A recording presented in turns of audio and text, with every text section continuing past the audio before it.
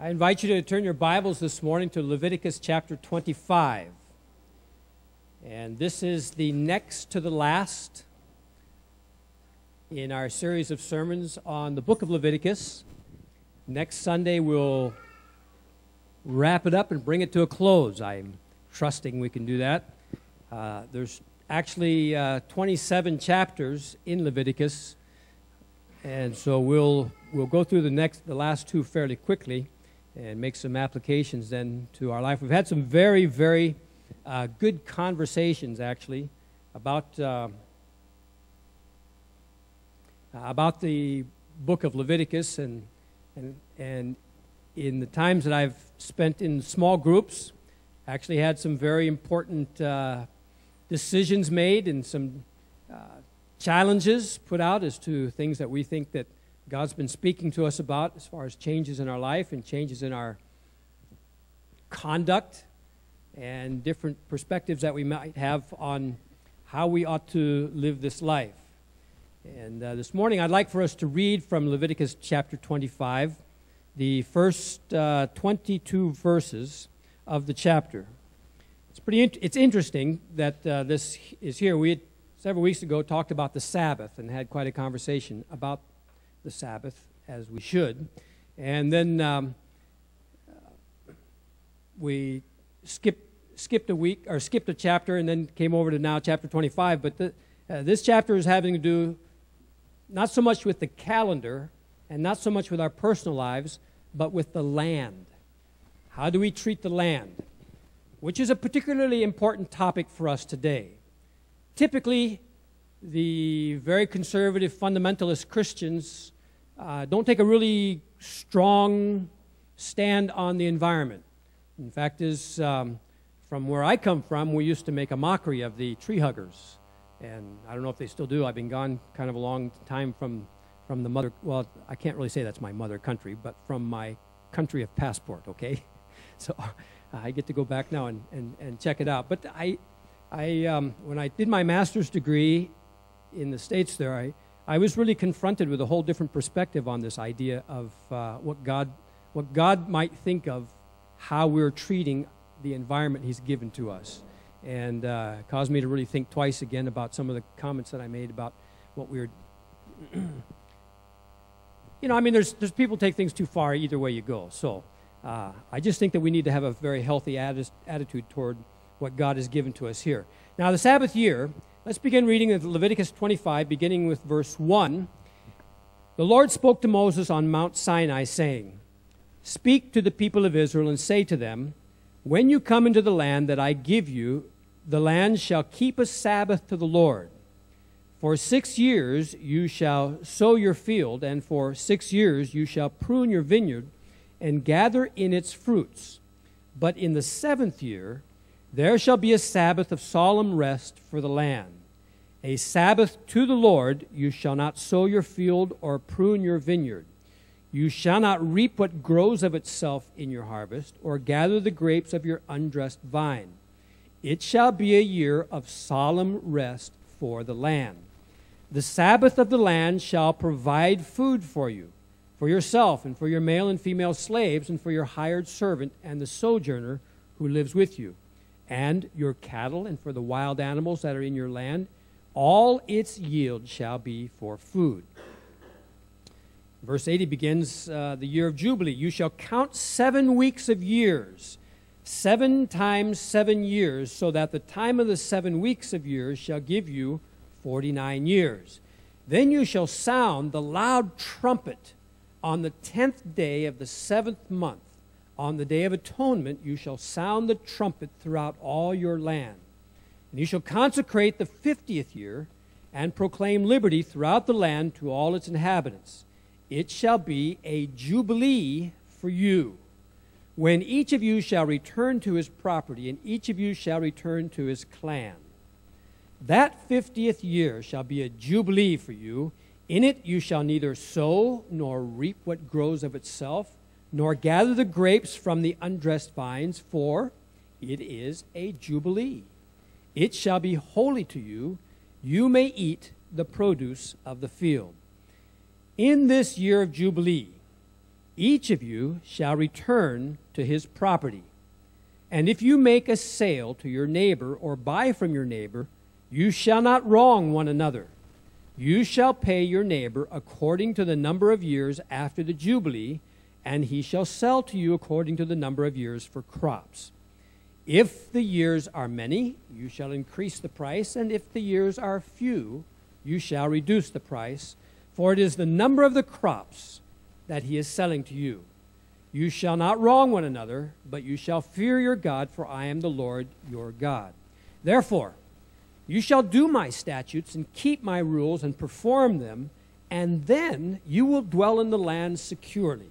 The land will yield its fruit. You will eat your fill and dwell in it securely. And if you say, what shall we eat in the 7th year, if we may not sow or gather in our crop? And I will command my blessing on you in the 6th year, so that it will produce a crop sufficient for 3 years. When you sow in the 8th year, you will be eating some of the old crop. You shall eat the old until the 9th year, when its crop arrives. The chapter's a rather long one. We won't read the remainder of the chapter. I just want to speak to you this morning about the Jubilee. The Jubilee. Anybody know what Jubilee means? It's kind of like, actually the word that it comes from in the Hebrew is trumpet.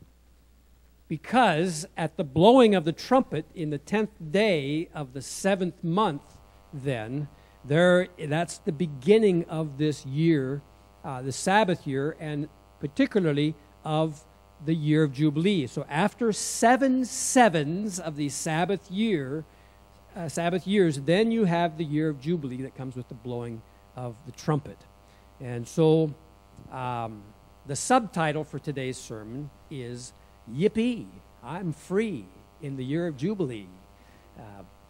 That needs to go to a song of some sort, but not something that I'm going to do, I'll promise you that. So, in our conversations regarding the Sabbath rest, one of the small groups took a challenge to intentionally establish a day of Sabbath so that we report back to each other about how we spent our Sabbath day for the week. Because I'm reminded that in the 10 Commandments, if they're valid, how many of you would say that the 10 Commandments are valid commandments we should obey? How many of you just say, well, yeah, I'm not really sure, Pastor? I mean, honestly, I'm not really sure. The reason I say that is because most people, whether you're Christians or not, I should say most Westerners, Christian or not, would give some kind of importance to the 10 Commandments. But little do most people know that the 4th commandment is, thou shalt keep the Sabbath day holy. And my experience is that very few Christians keep the 4th commandment, really.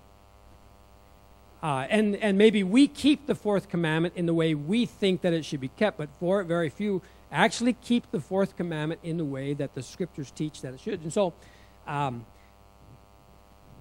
if we're wondering whether or not we're sinners, and if a sinner is one who breaks one of the 10 Commandments, and very few of us keep the 4th commandment, then what does that say about us? It says we all need a Savior. We desperately need a Savior, and the Bible tells us that there's blessings from being obedient to our Lord. So my feeling is this: in our fast-paced life, in our fast-paced living, there's two things that seems to be deeply lacking, and that is, number one, I would say, is peace. Very few people have a deep inner peace. Would you agree with me on that? Doesn't it seem that so many people want this, but there just seems to be some sense of turmoil, whether it's outright and on the surface, or whether it's... But it seems like there's very few people who could say they have a deep sense of inner peace regardless of what's happening on the outside. The other thing that I think that we're deeply missing is rest. And I just see tired people all the time. And I'm amazed at how many people really... I understand why moms are tired. Honestly, I really do understand why moms are tired. After having 6 children, I totally understand why moms are tired. I don't get it why dads are tired, but moms, I totally understand. But the other thing is, we live in a society in which we think the boss is ruler. You know, we let bosses run our lives. Now, if you're a boss, please don't get me wrong. But honestly, I'm really amazed in how people just absolutely cannot take control of their life and say no. It's unheard of to say no to the boss. And I'm thinking, you know what? No wonder bosses abuse, because we can't say no. And there's more to life. I'm simply saying to you that we need to be careful that we take ownership for our lives and not give it up to somebody else to run for us, including pastors of churches who try and get people to work all the time, you know. And so it's time to take responsibility for our lives. If you're lacking in peace and rest, let me tell you something, nobody else can help you but yourself. I don't mean to say that you have to depend upon yourself, but you're the one who has to make the decision. If you need peace in your heart, you can go and ask God. I can't ask God for you. If you need rest in your life, it's something you have to take responsibility for. And so I firmly believe, and more so having studied this book of Leviticus and gone again and reviewed through the Old Testament, I am firmly convinced we need a Sabbath rest in our life. Deeply need a Sabbath rest. Something that becomes a part of our rhythm. Now, in this passage of chapter 25, God is telling his people then, after already having told them how to have rest in their life, how to give the land rest. Now, these people that we're talking about in Leviticus are not in their land yet. They're on the journey to the promised land. They don't know yet that it's going to be another 40 years or a generation that before they get into the land, but they have within them this anticipation. We get to go, we're soon going to be in our land, we can put our roots down, we can get to work. You know, there's a certain satisfaction at that. I have to say, I not never, but rarely do I feel bad about coming back from a vacation, because I really do like the rhythm that daily routine has. I mean, I get up. For example, now I'm getting ready to go on a trip back to the States. The other day I got up in the morning like I normally do and go grind some coffee and pour a nice cup of coffee. And I'm thinking, how are you going to do this when you're traveling, man? I mean, you don't have a grinder you can carry with you. And you just don't pop into the kitchen and get your hot water and have your coffee and sit down and reflect. And then when it comes time for making breakfast, you know, I'm very careful what I have for breakfast. And when you're on the road, all that gets messed up, you know. I mean, even having the place where you go to get your teeth brushed. It's all a part of a routine, and I don't like that. I mean, I like the routine. I don't like having it messed up. So I'm already in my mind, I'm imagining how it's going to be along the way, how I'm going to try and develop routine over the next. What I'm saying is this: you have these people who have 400 years been in Egypt.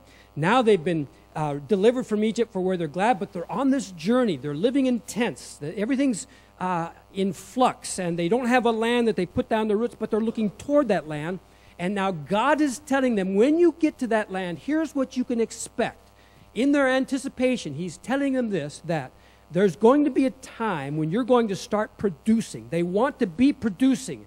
And God tells them that like humans have to have a rest from producing, so does the land need a rest from producing. We don't get that in our corporate world today. In our corporate world today, there's no sabbatical year. Now, sometimes we get it in the educational field because professors, after a certain amount of time, are supposed to get a sabbatical year in which they get. In fact, I've heard that churches give pastors a sabbatical year, so the pastor can go and really just read and refresh and learn and make and so forth. Great idea. I think it's a good idea for not just academics and pastors. I think it's a good idea for all corporations. Wish I could say it was my idea, but it wasn't. So God tells them, he teaches them, rest and productivity go together. Did you get that? Rest and productivity go together. Some companies have learned that. Tired employees are not good producers. And so they've worked hard to make sure they present an environment in which they can have rested employees, because rested employees, and it's true for families. Tired children don't produce. Tired people don't produce. Productivity and rest go together. We can see that very clearly being taught to us here. Now, so there's some things that he wants them to understand. To get the most out of the land for the Israelites, there's certain principles that are taught in this passage that are very important to learn. And frankly, I'd say sometimes, well, you can judge for yourself, but I think some of them are a little bit difficult. One of the principles that is clearly made here is that I'm taking you, God says, to this promised land. It's not your land. It's my land. I'm taking you to my land, which I'm giving you, but I'm not giving you in ownership. I'm giving you to bless you and to take care of you. But remember, fundamentally, at its core, this is my land. In our consumer society, that's a difficult concept. When I was living in Hong Kong, out in the New Territories, back before 1997, we went there in 1983, thereabouts, moved out to the New Territories, and after a few years there, we actually bought a house in the New Territories. In Hong Kong, at that time when you buy a house, you buy the house, you don't get the land. Because the land was on a 99-year lease from China to the British colony. That lease was up in 1997, hence the whole discussion of what are we going to do about the lease? Is it going to be renewed? And China says, no renewal, we want it. So anyway, that was the end of that conversation. So it's not uncommon then to just get what's on the land, but not to own the land. In in America at least, you can actually own the land, but then there's discussions about mineral rights and et cetera, et cetera. The bottom line is this. God is telling his people in Leviticus 25, verse 23, the land shall not be sold in perpetuity, for the land is mine, God says. You're strangers, you're sojourners with me. And that word strangers is resident alien. Wait, where have I heard that word before? Hear it all the time. The other thing that God wants his people to understand is, and this might be a little bit difficult for some of us, and that is, not only does God own the land, God owns the people. God owns the people. Especially in our Western way of thinking, with personal rights and so forth, we have a strong sense, and I just got done saying, let's take responsibility for our lives, right? But we have this strong sense that I am my own boss. And to a certain extent, that's true. But God says to his people, you may be your own boss, but I own you. I own you. Why does he say that? Because he tells us in Leviticus chapter 25, verse 55, for it is to me that the people of Israel are servants. They're my servants whom I brought out of the land of Egypt. I am the Lord your God. He's saying, I am the one who delivered you out of that land of Egypt. I'm the one who freed you from being in bondage and ownership to the Egyptian people. Now then, you are my people.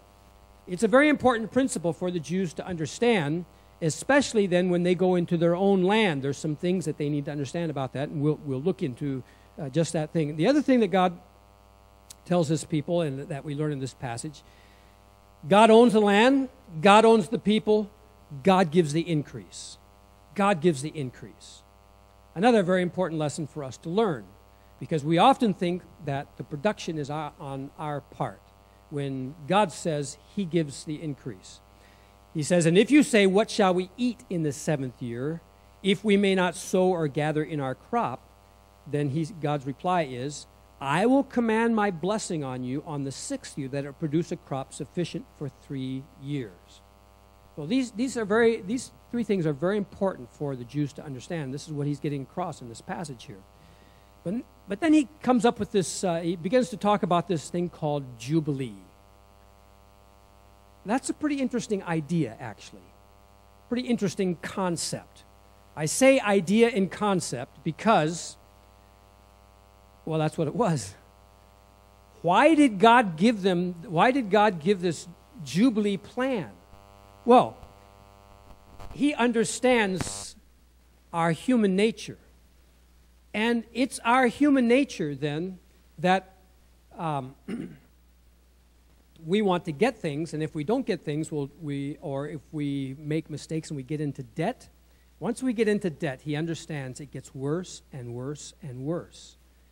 And he also understands that when he leaves us as a people to ourselves, what happens is there's a tendency to be a growing gap between those who have wealth and those who don't have wealth.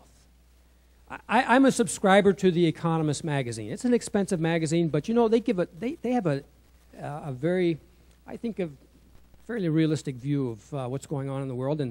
And one of the themes that I keep seeing coming up over and over again is the growing gap between the rich and the poor in developed worlds. This is a major problem taking place right now in China also, which is particularly difficult because it's a communist country, which everybody's supposed to be on the same plane, you know.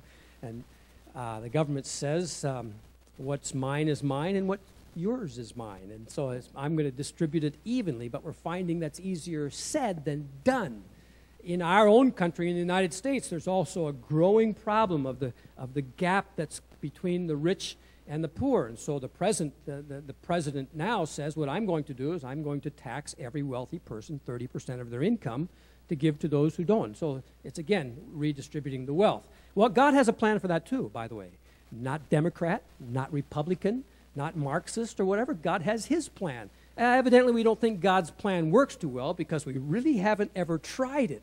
And I can understand that it might be a bit difficult for our mind. But the Jubilee concept was to prevent the utter ruin of debtors and to maintain a stable economy and society. When a person in biblical times incurred a debt, that means that he's got to repay it. And again, this is at this time a cashless society, so it's not like you dip into your pocket and pull out your plastic card and go more into debt to pay your debt. No, that's not the way it works. If you have to take actually real property. I like the way the Chinese say it, 不动产, right? The real estate that doesn't move, the stuff that doesn't move, yeah. And so it's unmovable, and therefore, if what you have is, your choice is your land or yourself. Your land or yourself.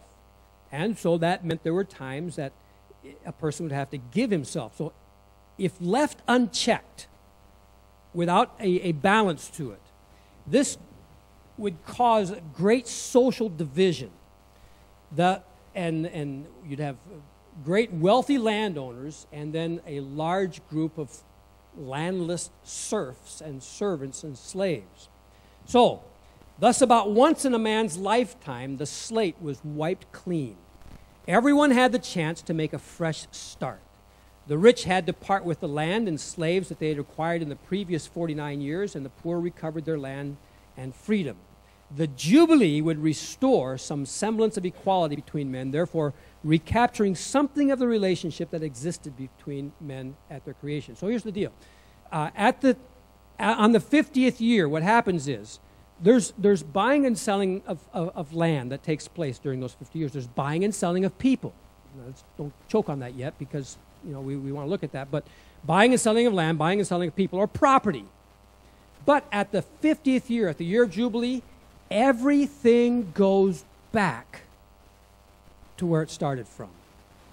Every 50 years. And so that means that probably in our lifetime, if this had happened some 50 years ago, I would have been 10 years old, and so I would have meant that this year, and 10 years old, you don't really understand the Jubilee very much, but this year I would really understand it. All my debts would be taken care of. But not only would all my debts be taken care of, the house that I bought in the States would go back to the original owner. And it kind of gives an equality across the land again, and we go into these 50-year cycles or 7 cycles of 7. The fact is, Israel didn't do it. And they may have done it once or twice. But there's really, in the scriptures, there's little or no record of this cycle of Jubilee years. And we do know that this 7 cycles of the Sabbath land rest, every 7 years, the land is supposed to, they didn't do that either. Because God specifically told them, when they were taken off the land and taken into captivity by Babylon, God says you're going to stay in Babylon until the Sabbath years of the land have been fulfilled. So in other words, those years, 70-some years that they were in captivity, was God saying, I'm going to be sure the land gets the rest I intended for it to have. And so they were off the land, their land, until the end of the captivity. Here's what Israel has to say as far as, here's what Isaiah, excuse me, here's what Isaiah has to say with regard to Israel's ignoring God's plan. He says, woe to those who join house to house, who add field to field until there's no more room. You are made to dwell alone in the midst of the land. So in other words, what somebody has done is they've collected houses and lands until they have this huge piece of property, and they're in the middle of it. On the other hand, we see this happen in cities, too. Cities are incredibly crowded, not because we're the only one living there, but because of the fact that houses and things are just jammed together. Amos, who is another prophet, he says this about Israel. He says, for 3 transgressions of Israel and for 4, I will not revoke the punishment because they sell the righteous for silver and the needy for a pair of sandals. Here's an example of exploiting the poor, which God very clearly stated. You cannot treat the poor this way, especially your own people. So, as far as we know, this Jubilee was never practiced. It'd be interesting to see what would happen. The problem is that we don't live on the land like we used to. I mean, like people used to. So it's not like I'm going to give you back your land because I never took your land. And back then they didn't have banks. You know, it's not like I just take cash and pay for it. You paid for it with real stuff. And money's not so real, in fact. It's just a piece of paper. It's just what you think about it, that's all. And so all you have in the bank is just some figures, piece of paper. What do you get for it? More paper. Is that a good way to look at it, huh? It's not any good unless you buy land with it, you know. I mean, something you can walk on and say, this is mine. So how did the Jubilee work? I told you, every 7th day, the land has to lie fallow for 1 year. The sabbatical year allowed for the reprieve for the poor. On every 7 years, the slaves and servants had to be let loose. The land wasn't let loose, but the slaves were let loose. And then some at that time could decide whether they wanted to leave or to stay. But if they decided to stay, then they would become a part of that landowner's family or possessions until the year of Jubilee, in which everything was put back as it should be. Then God says about this 7th sabbatical year, this new start, it's intended for everyone to put them back on an even keel. Here's why I think it would have been very difficult to do. Because every 7 years now, every 7th year is a sabbatical year. The land rests. So we get to the 49th year. The 49th year is a sabbatical year. The land rests. The 50th year is also a sabbatical year. God made it very clear, you're not to touch the land. So we've got 2 years in a row. So think about this. Number one, you need to be planning ahead to be a part of God's plan, right? You don't want to go to, oh no, I hear the trumpet starts a sabbatical year and I made no plans for it and I'm not ready at all. So there needs to be some forethought. Then when you get to the Jubilee year, when you've got 2 years together like this, you particularly need to be thinking ahead. And God in His providence understands that there needs to be this cycle to put things back into an equity again. But I think that the problem is people choked on the 2 years. I would. Come on. How many of you would say, okay, we're going to knock it off for 2 years. No job. We're just going to live on what we've got and what we can scrounge. That'd be pretty tough because we don't live on the land and McDonald's doesn't give you scraps. So be a little difficult for us.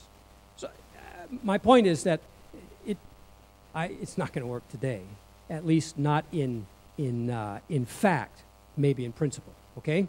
So the Jubilee then talks about 3 things. It talks about first the Jubilee of the land, which brought the land back to its rest. It also talks about the Jubilee, the redemption of property. And when I talk about the redemption of property, I'm speaking not only about the real estate, but also the slaves. The theological principle behind the redemption of the property is that the land belongs to God. I would suggest to you this. This would help us an awful lot if we understood everything we own belongs to God. Everything we own belongs to God. I think that our greatest problem is we don't understand that very principle. So that when it comes to church and some people are offended by the pastor talking about giving, well, if everything belongs to God anyway, why do we choke on that? If everything is God's, then we need to understand that all we have, and I'm not saying you should drop everything you have in the offering bag, but I'm simply saying it's an attitude that we need to have about everything we are and everything we have.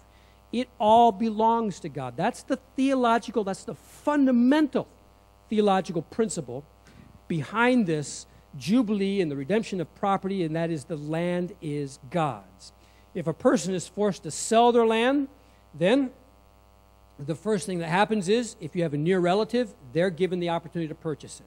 Remember the story of Ruth. Ruth and Naomi. Naomi takes her and her boys, and her husband and her boys go to a land. The two boys, the husband die after getting married. Ruth is the daughter-in-law that comes back, and Ruth then takes care of Naomi. She goes to the land of a near kinsman, which happened to be Boaz, and he provided for her. It turns out that they get married. This is a classic example of how this works, to where the near relative or the near kinsman then has first option to purchase the person that's gone into debt or to relieve them of that debt. If a man's situation then would recover before then, he can buy back his own property. These things are all clearly spelled out in this passage here. But not only do you have the redemption of property, in the Jubilee you have the redemption from slavery, verses 39 through 55. And I think the first thing we need to understand about this is that slavery in the Bible, and slavery as many of us think about it from our Western, especially American perception, it's not the same. Typically what we think of as slavery is the capturing of human cargo, putting them into ships, sending them over to the New World, and then selling them to be oppressed on plantations. And I think we would all agree this is totally unacceptable. It's wrong. It's immoral that humans should be trafficked in such a way. Now, when we go back into Bible times, though, typically the reason for a person being in slavery, it's more like imprisonment for a debt. Because it wasn't a cash society, and if you didn't have the ability to pay a debt, then what you would do is basically you would say, you own me till I work it off. And that's how the debt was paid. So the ideal thing would be is if you get into debt for whatever reason, you would have a very kind relative who would say, here, let me help you out. And they would buy the debt for you and then pay off the debt for you and bring you back into your family and back into your clan. Family was so important. And it was a very close-knit family that would be sure then to look after those who had gotten in debt and to bring them back. Now, if that's not possible, basically you had to work off your debt till the year of Jubilee. And if that happened on the first year after Jubilee, then you're pretty much, for the rest of your life, 49 years, then you're going to be working in debt unless somebody can help pay it off for you. And this debt then could be prorated according to how many years were left in the Jubilee. Here's an interesting thing that, again, I found a bit odd, and honestly, I found a little, I don't know, it's probably one of those questions I want to ask God when we get to heaven. That just means I don't have an answer. So, but the Jubilee did not apply to foreigners. So that if you were a part of the Jewish community living amongst them, in fact, is when they conquered nations, they would actually take the conquered people and make slaves of them. But this Jubilee of freedom then was only intended for the Jewish people. It was not intended for foreigners among them. in our society today, that's a little uncomfortable because we look at everybody as all being the same. But let me put it to you like this. A theological reason underlies this discrimination. Discrimination, that's a nasty word, but clearly what it was. God redeemed his people from Egypt, from Egyptian slavery. They became his slaves. So it is unfitting, therefore, that an Israelite should be resold into slavery, especially to a foreigner. The Jubilee law is thus a guarantee that no Israelite will be reduced to this status again. And it is a celebration of the great redemption when God brought Israel out of Egypt, so that he might be their God and they should be his people. So God is simply saying this. Listen, it was at great cost then that I brought you and redeemed you. I bought you to me. The Jews are known as the people of God. They're his. He's bought them. And so he says, I will take responsible for you. But for those who are outside of that, God says, I can't take that responsibility. I won't take that responsibility. Because they had not yielded then to my lordship, to my ownership. That has repercussions for us as Christians. What does this whole Jubilee idea and concept, what does it mean for us living in 2012? A long time after this took place, maybe 4,000, 6,000 years maybe. So, the thing is this, life's a lot different now, don't you think? I mean, again, let me remind you, you didn't bring your lamb to sacrifice today to worship God, did you? Or even your chicken where you're going to spill some blood. I mean, you're not going to spill blood to worship God. In the Old Testament, you did not worship God without spilling blood, period. So things are different. Why is it different? Jesus made it different. Jesus made it different because he is the Lamb of God whose blood was spilled for us. So today, we don't have to spill blood. Jesus has spilled it for us in our behalf. And it's in a trusting faith that we accept the payment that Jesus has made on our behalf. So things are different. It's also different that we don't live on the land or close to the land like we used to. We also have, our societies use cash and finances, and that's a whole different thing from bartering and working with only possessions and things that you have and not having any cash. But there's three things I think that for us that I should bring forward. One of them I've already mentioned, and that is the inequity between property, those who have and those. The growing gap between the wealthy and the poor. A major problem in countries today. So how does this help us? The other thing is politics. Don't you love politics? Yeah. They always tell you that you should never talk politics from the pulpit. But what do they know? The question that we have to ask ourselves is, does everything really belong to the government? Does all that we produce, does that also belong to the government? We have to ask ourselves then, or does the government have the responsibility to protect my personal individual rights and possessions? So depending on from where you're from on this, you might say that it all belongs, all the property belongs to the government. They'll disperse it fairly amongst all of us. Or you might say, no, I bought that, I earned it, it's my money, it's mine.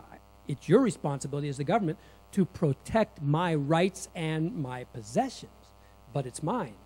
I'd have, and then the other thing that is always a hot button is religion. Religion, and boy, you can see the little fires all over the planet because of religion. So these three things, and these are three major problems that cause great social unrest in our day. And what can we gather from that? First of all, let me just talk about the accumulation of wealth. The accumulation of wealth. If you ask me about it, I say it's a good idea. The more I have, the better. No. But think about it like this. With regard to the accumulation of wealth, it's clear in this passage that every Israelite has an inalienable right to his family land.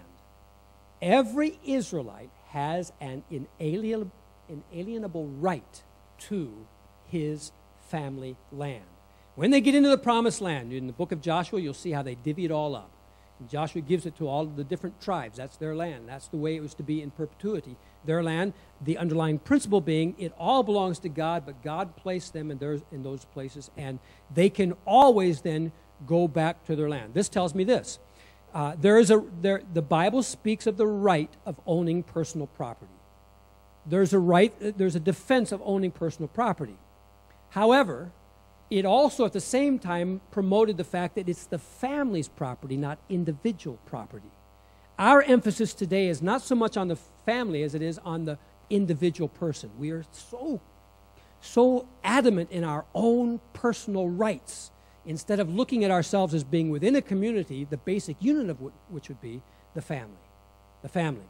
Now, the other thing about the accumulation of wealth was that the Jubilee was intended to prevent the accumulation of wealth in the hands of a very few, so that over the course of 50-some years, this accumulation might take place, but at the end of 50 years, it's all going to be redistributed right back to where it began from. So, at the Jubilee, the poor people were, yes, it's the Jubilee, and I'm free. Hooray for the Jubilee. And so the poor people liked it because it was definitely to their advantage. The wealthy people, I'm sure they didn't like it because they had to get rid of the slaves and the property that they had accumulated. But in the long run, it helped for society to stay on an even keel. It helped to promote the basic unit of the family. It meant then that there was going to be pretty much a cyclical reboot. Every now and then, it's good to take your computer and just reboot it and start all over again. That's in this cycle of plans of God. In the 7 sevens in the 50th year, after these 7 sabbatical years, then God says, reboot, let's go back and start over. How many of you think that's a good idea? Oh, good, everybody. I think it probably depends a lot on which side of the financial spectrum you might be. I really think it depends a lot on that. But on the other side, I would suggest this, and here's my feeling about it. I'm not an economist. I just know how much is in my pocket. But I would say that for us as Christians, what we should say is, you know, God must know what he's talking about. I'm not exactly sure how it's going to work out, but God probably knows what he's talking about. So maybe we should just trust God. Easier said than done. So, this accumulation of wealth meant that this cycle was to take place and there was going to be a reboot. The land is God's land. The increase comes from God. And so, I would have to say to you that I don't believe that God is a capitalist. Now, I've heard some of my pastor colleagues say that they believe that God would be a capitalist. Where in the world that came from, I have no idea, except that they personally think that they think capitalism is good. And so, because they think capitalism is good, God must think that too. So, God's law does not promote the monopolistic tendencies of capitalism, of unfettered capitalism. Because basically, in capitalism, the rich grow richer and nobody's to look out for the poor. That's not exactly what God had intended. And in case you're trying to figure out what my political standings are, don't. Because God doesn't promote communism either. And honestly, someone could say, there's some very good points in the government redistributing property evenly across society. There's some good things in that. There's also some good things in a capitalist society where you get to be rewarded for your own initiative and your own work. God says you're going to have to work for a living. No work, no food. God says that. He understands. But my point is this. The law of God shows that he does not promote someone monopolizing and to others' demise. And he doesn't promote then where across the board a person is given a free ride because of government.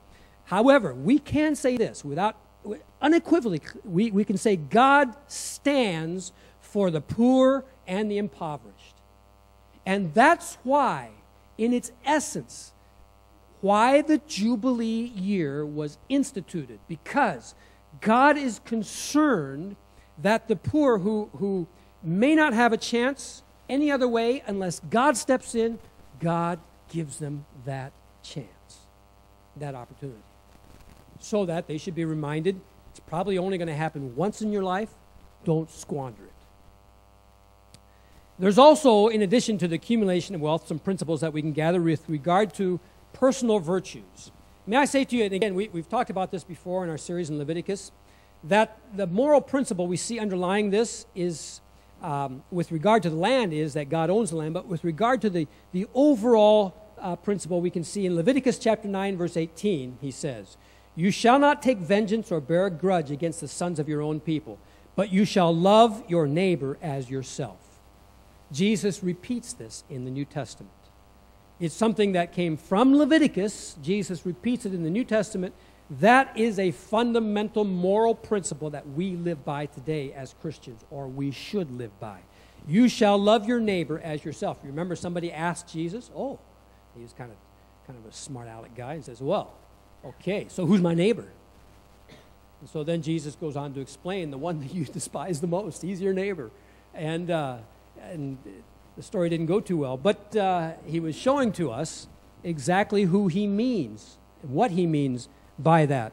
1 John tells us in chapter 3 that we who have a moral obligation to help those who don't have.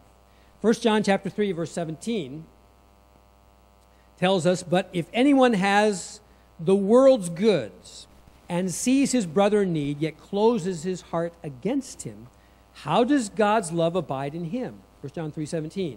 So he's simply saying us here that as Christians, if we have this world's goods, if we have the things of this world, we see somebody in need, there's no cause to turn our heart against them.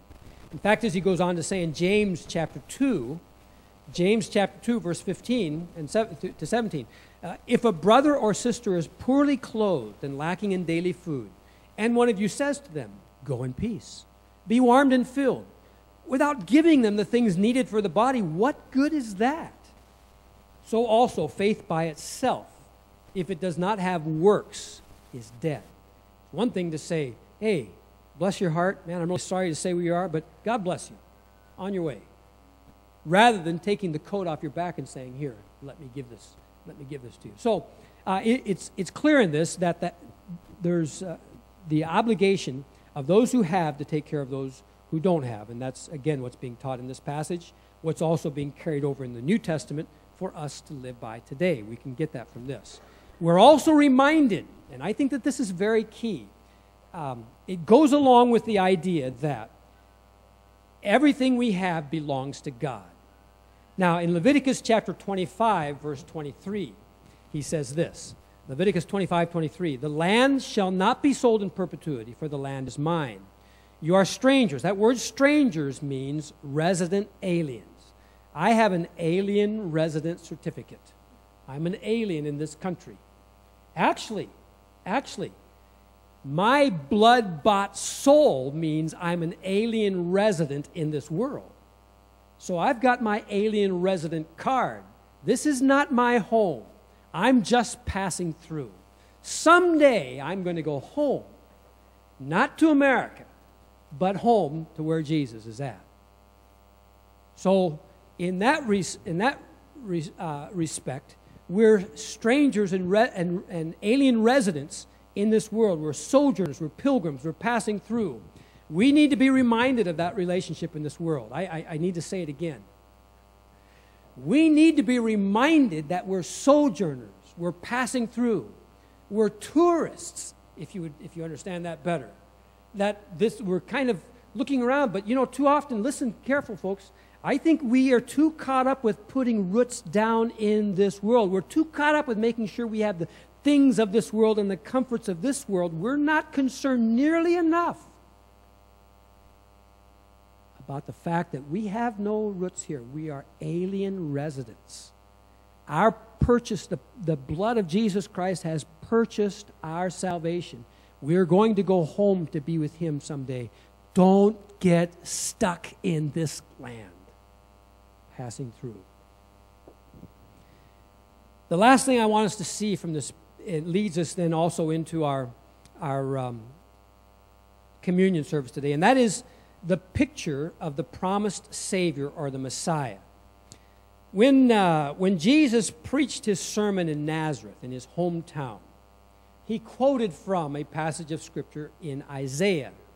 Isaiah said, when he was talking about this acceptable year or the Jubilee year, he says in Isaiah 61, verse 1, "The Spirit of the Lord God is upon me, because the Lord has anointed me to bring good news to the poor. He has sent me to bind up the brokenhearted, to proclaim liberty to the captives, and the opening of the prison to those who are bound, to proclaim the year of the Lord and the day of vengeance of our God, to comfort all who mourn." Verse 3 says, "To grant to those who mourn in Zion, to give them a beautiful headdress instead of ashes, the oil of gladness instead of mourning, the garment of praise instead of a faint spirit, that they may be called oaks of righteousness, the planting of the Lord, that he may be glorified." So Isaiah in this picture as a prophet is speaking then again about that Jubilee year, that reboot year, which brings things back up again and proclaims liberty to the captives. It opens up the prisons to those who are bound. It's to proclaim the year of the Lord's favor. So Jesus goes to his hometown in Nazareth, and as is his custom to do on the Sabbath day, he goes to the synagogue. So hometown boy comes back. Hometown boy comes back, and the rabbi says, "Son, do you have a word for us?" And Jesus says, "Sure." So he grabs then the scroll of Isaiah, and the Bible says, and the scroll, this is Luke chapter 4, verse 17 to 21. "And the scroll of the prophet Isaiah was given to him. He unrolled the scroll, and he found the place where it was written, 'The Spirit of the Lord is upon me, because he has appointed me to proclaim good news to the poor. He has sent me to proclaim liberty to the captives and recovering of sight to the blind, to set at liberty those who are oppressed, to proclaim the year of the Lord's favor.' And he rolled up the scroll and he gave it back to the attendant and sat down.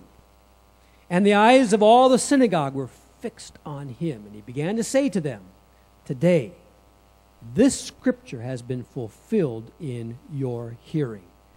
Jesus took that scripture and said, "That was talking about me. I am proclaiming in your midst the year of the Lord's favor. I'm telling you that the captive is going to be set free. The blind is going to be allowed to see.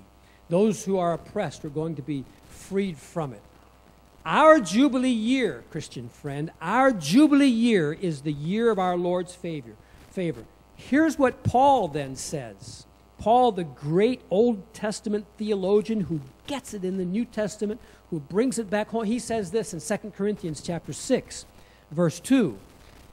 He's talking about what Jesus says, and he says, "In a favorable time I listened to you. In a day of salvation I have helped you." And now he says, Paul says, "Behold, now is the favorable time. Behold, now is the day of salvation." The day of our salvation is the day of God's favor that he's given to us. It's that jubilee. It's that liberation. It's that freedom. It's the day that we've been set free from our sins. You see, the gospel news to us is like the jubilee to the children of Israel. They looked at it they looked in anticipation for it. Those who were caught up in debt, those who were caught up being owned by someone else, they looked with a great anticipation. And for the time when they would be released from all that, the time not only to be released, but they could get back to their own land, when they can go back home. Listen, folks, that's what the gospel's about. We rejoice in our Savior. He gives us a new beginning. He gives us a new beginning through the payment that he's made for our sins. Just as the debtors and slaves were set free to enjoy the Jubilee, so sinners are set free when they trust the Lord to save them. Salvation through faith in Jesus Christ is a glory, hallelujah, Jubilee experience. Christ restores us. He restores broken families. He restores lost blessings. He brings times of refreshing again. So it's easy. I mean, I can begin to sense the anticipation that Jews would have for the Jubilee, and I can also sense the the grind. I can sense the hopelessness when there's no Jubilee. They didn't practice it. It wasn't going to happen. They had no other hope. And this hope and this cycle that God gave to them to whereby they could have the chance, again, the Jubilee year of being free and being liberated, it wasn't going to happen. And oh, you know what? I know there's people today that are looking for that opportunity. When can I be released? When can I be free? When can I have the assurance I get to go home?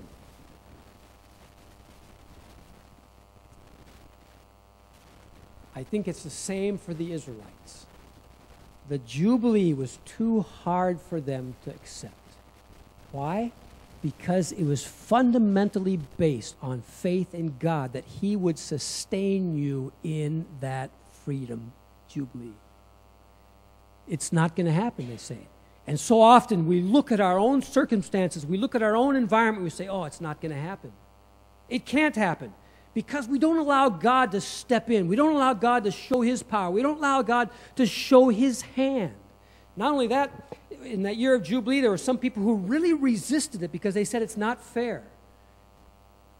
You know what? It's not fair. It wasn't about being fair. It was about setting things back again like they used to be. It's not about fair. And let me tell you something. This gospel news that Jesus Christ died a horrible death on that cross in my place, that wasn't fair.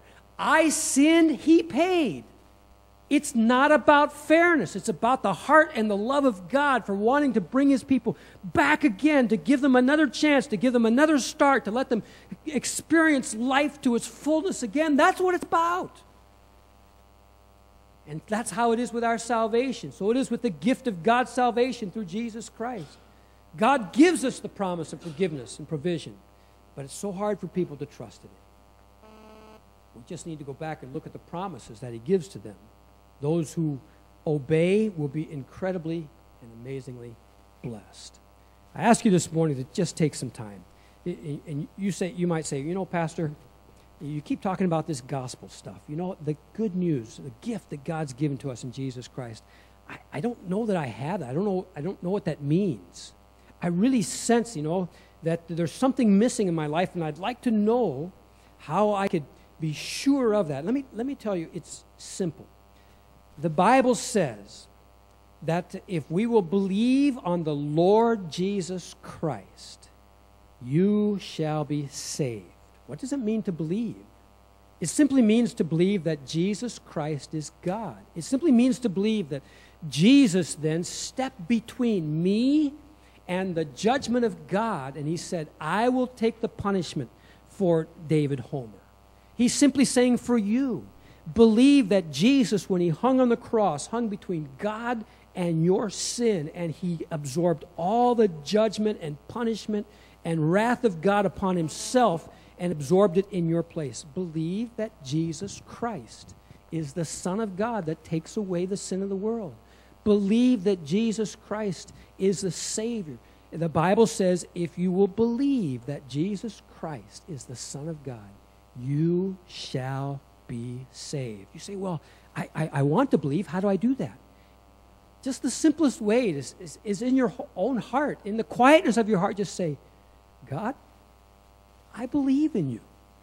I desperately need you. I'm a sinner. I know I'm a sinner, and there's just something missing in my life, and I want you. And just say, God, I'm trusting that Jesus Christ took my sins on the cross, and I'm trusting that Jesus Christ gives me His righteousness in exchange.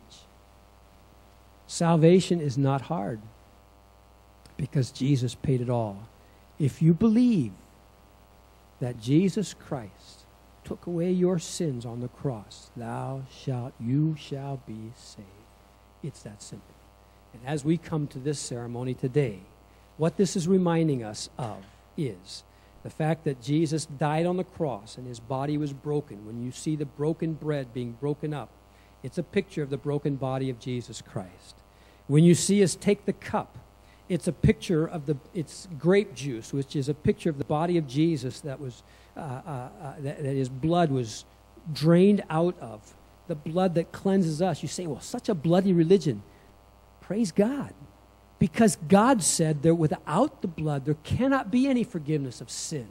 And so today we celebrate the fact that God shed perfect blood, the Lamb of God, so that our sins can be covered and washed away and taken care of. That's what this is about today.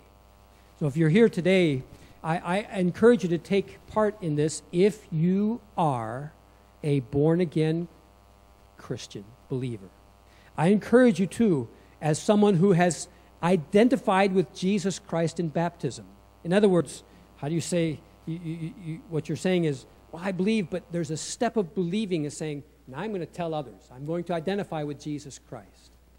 We do that through baptism, death, burial, and resurrection, being buried in the water, brought up back out of the water.